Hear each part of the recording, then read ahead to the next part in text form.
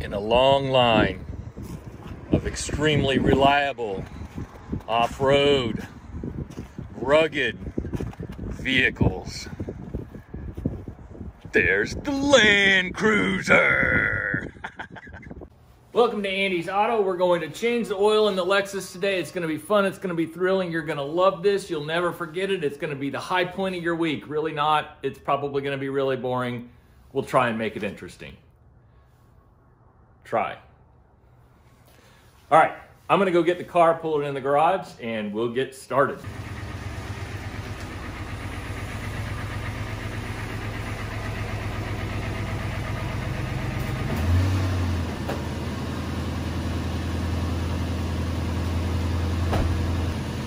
All right, we want all the old oil to come out pretty easy.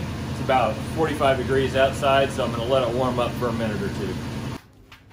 Okay, of course, this is the Lexus LX470. It's a 2003 Series 100. When I first bought the car, I bought the Haynes manual for it. Oh, by the way, the Series 100 Toyota Landcruiser, that's actually the Haynes manual I got.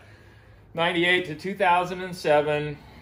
They're all pretty much the same. In other countries, there was variations in the engine. Here in the United States, I believe 4.7 was your only choice.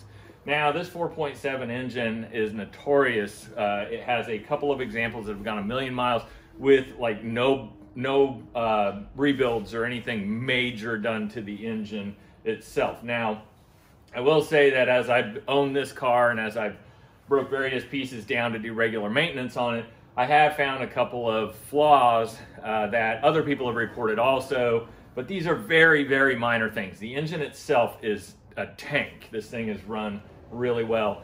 This example almost has 330,000 miles on it. I drive it everywhere. I have no issues. I'd drive it anywhere in the nation as long as there was enough gas to get there. That is one of the flaws. It gets horrible gas mileage, but that's cool. It's a huge vehicle, right? What are you gonna do? Okay, before we get started, let's talk safety. And when changing the oil, you know, you do have to be mindful of a couple of things, right? Let's get some gear on. Okay, now that we got our gear on, we're ready to go. Okay, to be serious about safety, I do have safety goggles, gloves, protect my arms. Let's see here, what else? Don't wear any loose clothing. You know, you get the point. Just be safe. Anyways, so this engine is running about 3,500 miles on this oil change that, you know, whether or not, you know, your religion says that that's behind or ahead, I don't care. You can write your opinions in the comments. I went 3,500 miles. Anyways, so what I usually do first is check to see if I burned any oil. And in this case, I'm sitting at 1/4 or 3/4 down. And I really can't honestly say on this oil change if that was the result of the engine burning off oil, because we actually had some surgery that we had to do to the engine, which would have pulled oil out of the engine a little tad bit. And then we also had a leak that we knew about that we fixed. So taking those things into consideration, yeah, it's probably burned a little bit of oil, but to the extent, I don't know. And it's falling apart. Did you hear that? Love this car. All right, let's talk oil. If you've already bought the oil and the filter, just skip ahead a minute in the video. All right, what oil would you pick for a 330,000 mile vehicle? This is just overwhelming. There's too much. There's just too much. And then there's the filters. Different grades, different brands. So much fun. I picked what I bought the first time because I have a sacrificial 5-quart, which means there's probably only about 3.5 quarts left in it. I don't want to buy 2 5-quarts, so bam, this is what it was chosen, what was chosen for it. Anyways, and then just a regular old Fram filter. I'm not like hypersensitive about the oil. I know some people are very religious about it. It's almost like politics or philosophy for them. I actually was given a lecture in the oil aisle once by a guy who was sure that my vehicle was going to explode if I used the oil that I had put in my shopping cart, which I don't know. I think it was a Mobil 1 or something like that, or Pennzoil. I don't know. It was was normal oil. Anyways, this guy was freaking out on me. I was like, geez, man, I don't want to see you at a political rally. Good God. All right, so anyways, we're gonna get into the oil change now. All right, excuse how dirty it is in here. I haven't washed it off since we went mudding, but I usually loosen this. I don't take it all the way off. I just leave it sitting there in case it needs to get some air. All right, here we go. This skid plate here, man, yeah, it's had better days. Anyways, so we're gonna replace it this summer. Like and subscribe, and maybe you can join me for that adventure. All right, we're gonna make it on our own. There's the oil filter. If you step on back, you can see where it's located. See those pretty shocks? Mm-hmm. And then, yep, I ripped up that one too. And then back here is the plug. Very, very easy. There should be a plate over this, but obviously it's not there. And there should be a piece there, and there should be stuff up here, and it's all gone. But, you know, it's all in the name of fun. All right, we're gonna use a 14 millimeter, and set it on there. Okay, so there. Just get it loose. Now we're gonna get ourselves out of here and go get in the drain pan.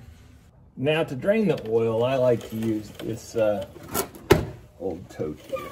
And again, got the gloves on, got the glasses on. God knows I need the glasses to work on this vehicle because holy moly, it's got so much dirt under it. I have not washed it since the last time I went out. And so, anyways, here's gonna be the mad dash to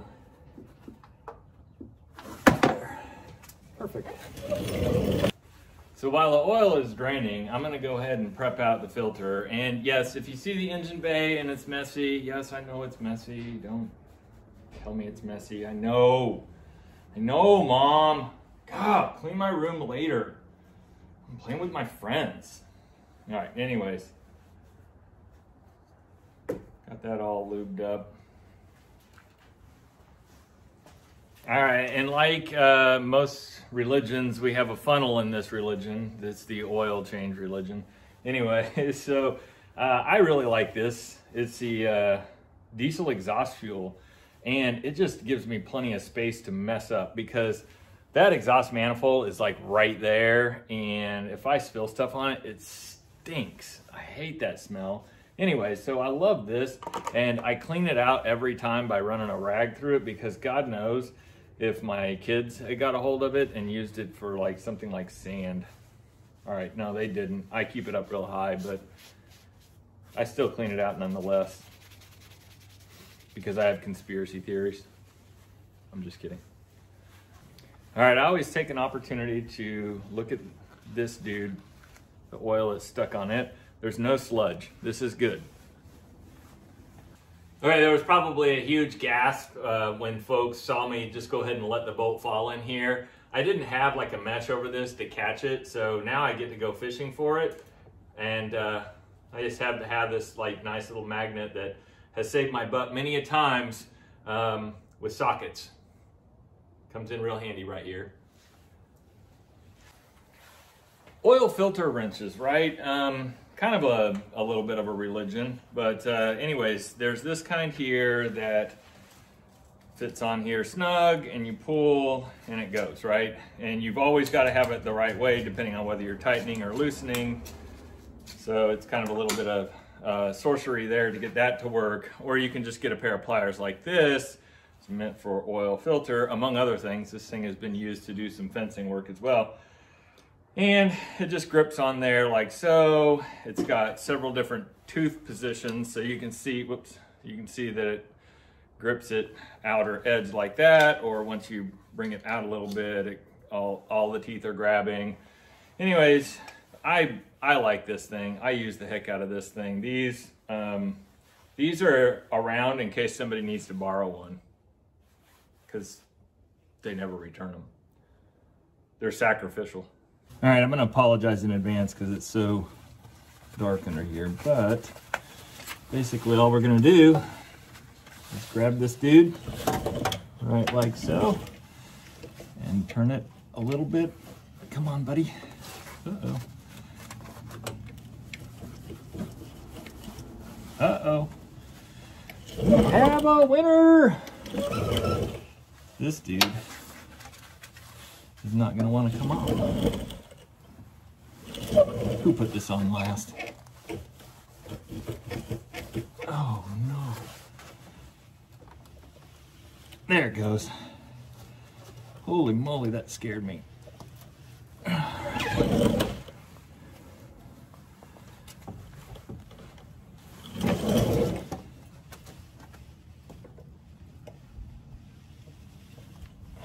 Oh my goodness.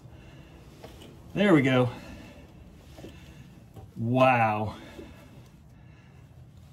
I put that on last time and I know I only screwed it on a quarter turn past tight. Hand tight. Okay, there we go. Man, that was a little bit of drama.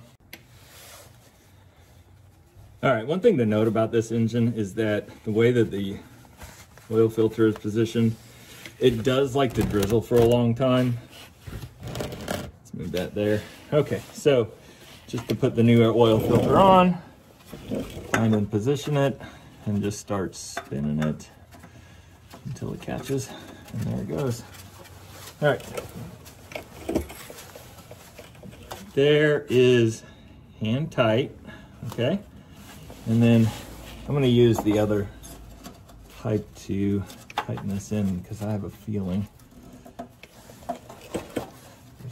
About 8. Come on, buddy.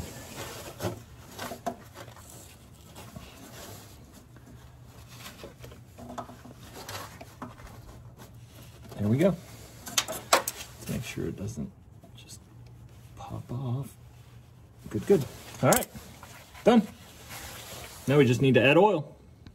All right, now that we have the drain plug on and the oil filter on, it's time to go ahead and add some oil. And again, I'm doing, you know, a disservice to some religions by using this oil, but there we go.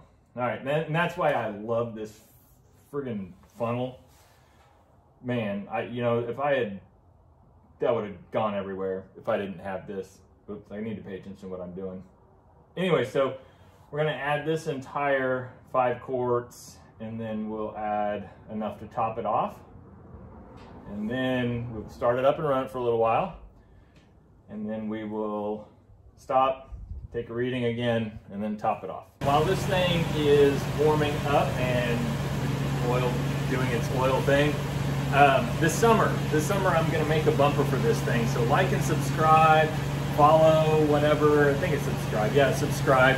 And hopefully, fingers crossed, we're able to pull off making our own front and back bumper spring, summer, sometime in there. Hopefully, you know, get out to the ORV park here real soon, get some good videos. I need to get some new tires, so I'm gonna go over what that looks like, probably lube the chassis. And then I also have a thump that's happening on all 4 corners, so we need to investigate that. I'll post that, and then I'm gonna go over how to do a brake job, and I think that's about it. But, you know, if you have anything you want me to cover, go ahead and put it in the comments, and I'll try and get to it spring and summer. Anyways, like and subscribe. Thanks for hanging out with me while I did this. We're taking her out on our maiden voyage after we've changed the oil. Hey, thanks a lot for watching, joining me on the oil change adventure. And if you have any comments, please put them in the comment section. Like and subscribe, please. And we'll be bringing you more videos about other crap, other stuff, fun stuff. All right. Have a good day.